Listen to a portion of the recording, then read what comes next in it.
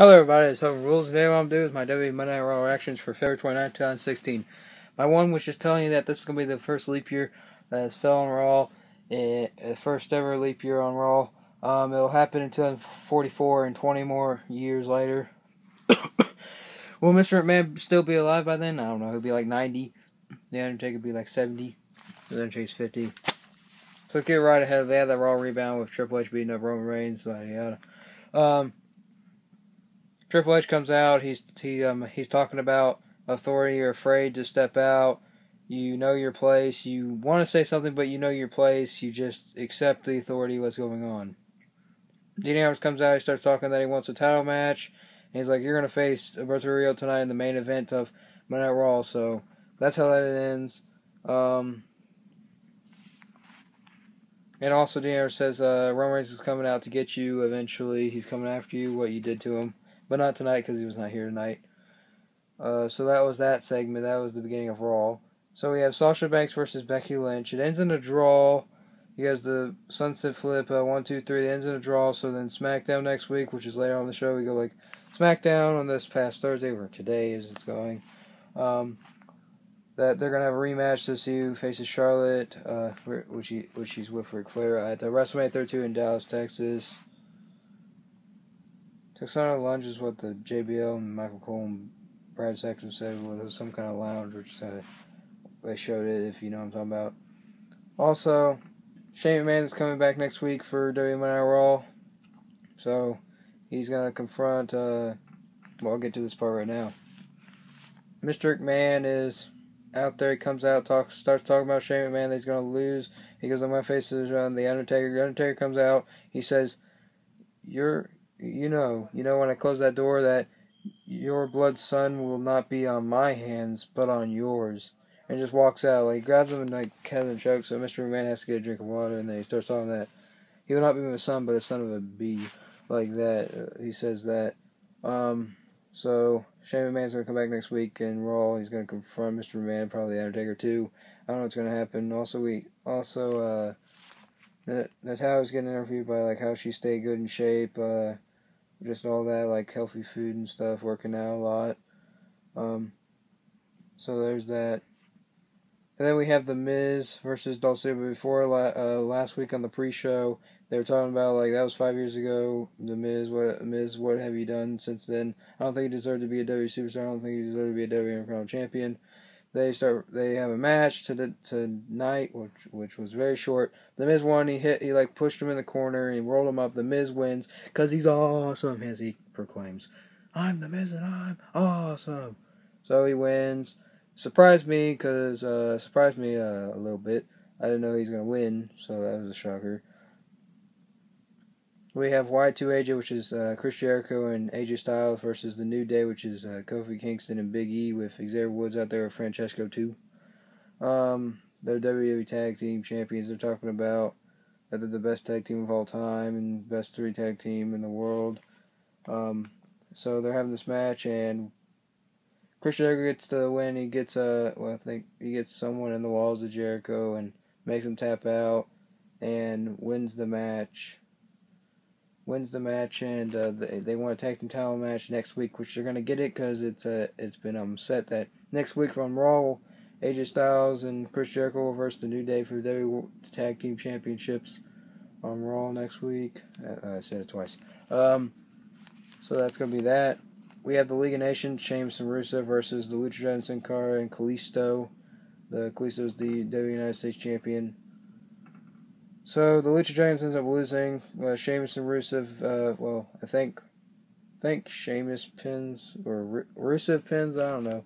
Someone pins Kalisto and wins the match. They win and they're celebrating, and they're going to be on there later tonight because the brother is going to face Dean Ambrose. King Bear did nothing out there really, but at least he's wrestling a little bit. If you've seen on Raw and SmackDown or whatever he did. So we have Ryback with an aggressive side. He talks aggressive. Ryback is versing Adam Rose with Heath Slater, Chris Axel, and Bodassa, which did nothing. Ryback beats him really easily. He does a show shock 1, 2, 3 and walks out, and that's it. And this R-Truth Goldust, no more? Because Archer was like, "I don't want any more of this. You're creepy enough. Just go away." And Goldust walks away, and no more. He goes like, "Come on!" And then man, and then that's how it ends. No more? Question mark? I don't know. Golden Truth? I don't know. That's a mystery mark to me. Question mark. Whatever it is.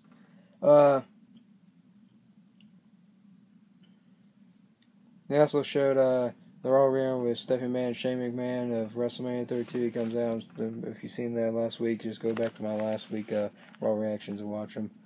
We have Jey Uso versus Bubba Ray, Dudley, and then Devon Dudley distracts Jimmy Uso, throws a table at him, and then Jey Uso hits Devon Dudley with a super kick, and then Bubba Ray Dudley hits him with some kind of like his Bubba Bomb or Full Nelson Buckle Bomb or something, and 1, 2, 3, Bubba Ray wins. He beats Jey Uso, and that's how that goes. So the Usos are not doing so well against the Dudley Boys. Not the tables. Okay. So we have Stephanie McMahon comes out talking about her reward and talking about that she loves her brother, so does Mr. McMahon. Stephanie McMahon's talking, and then she's the queen, and that you should bow down to her and her husband, the King of Kings, and she's the Queen of Queens, and that's it. That's what that segment was about, basically. Did we cover everything? No. We have, Bray Wyatt was talking about that. Insanity is where you do the same thing and expect different results. Maybe I am insane, but my mind is the key to save the world.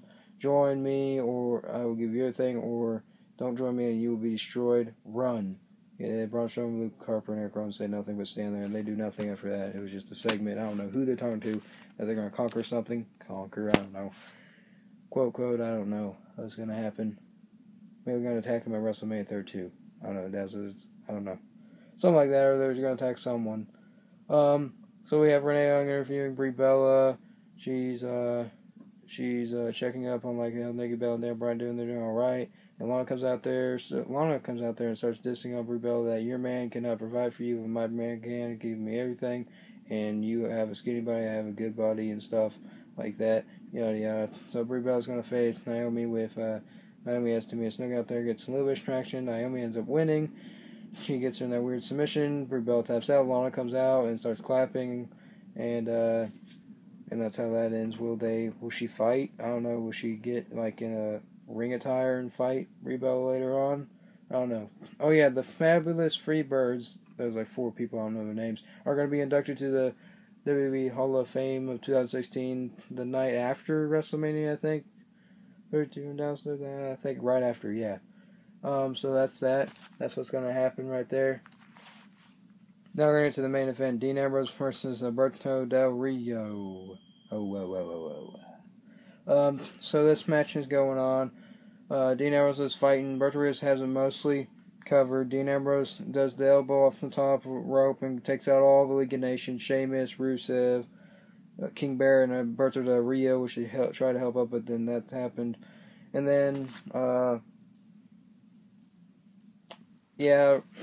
he was trying to do that when Alberto Rio was trying to do that, trying to punch Dean Ambrose off the top rope, he kind of missed and slipped, but then he got back up there, he kind of watched it. That was the only mess up of the night I could see, besides seeing Cara watching things, but nothing else.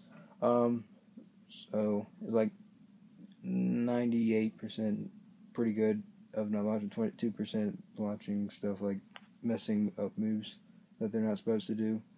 So this match is going on, and Triple H comes out, and then the League Nations beat Dean Ambrose up. He still gets up. He gets kicked to the face by Alberto Rio. He still gets up, and Triple H shakes everybody's hand, starts beating up. Triple H starts talking about that you cannot define authority, and then Dean Ambrose has a little bit of fight, starts fighting, and then Triple H pedigrees Dean Ambrose, and then he picks up a microphone. Once Triple H looks like he's about to walk out, he goes well,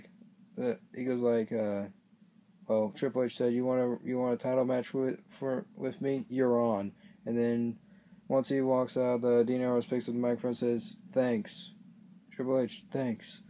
And then Triple H comes back in and starts beating him up some more. Throws him outside the ring, throws him over the table, throws Brad Saxton a little bit. One of the commentary people, which JBL Michael said that he threw Saxton go flying, Brad Saxton go flying, and then he pedigrees.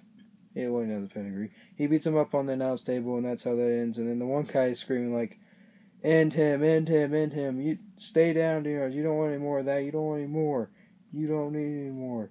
Stay down. Stay down. I guess he does not like Dean Ambrose. I guess he does not like the Lunatic Fringe. End him. Stay down. Stay down. So yeah. Oh yeah, I forgot a match. Big Show versus Kevin Owens. Which Kevin Owens is Intercontinental Champion. The Big Show ends up winning that match. Like, he does the same thing that Kevin Owens did on SmackDown. I don't think it was on accident, they say. It was on purpose. He looks like he's about to choke slam, but makes him land on the ropes with hitting his balls, like he did the Big Show, and then gets a little bit like, what you can do, I can do better, or something like, or just for a little bit of revenge. And then Big Show gets a count of victory and ends up beating the Intercontinental Champion. So it's 1-1 apiece with count of victories. So we might have a title match between them. I don't know. I don't know. I can think of the Big Show. I just laugh when he comes out for some reason. I don't know why. But this has been my WWE Monday Night Raw. This was February 29, 2016.